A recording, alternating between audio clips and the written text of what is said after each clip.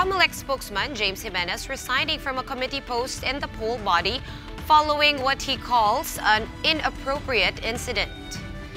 In a kickoff event of COMELEC's local source code review over at the Salle University, an image of an actress in a bikini was briefly flashed on screen.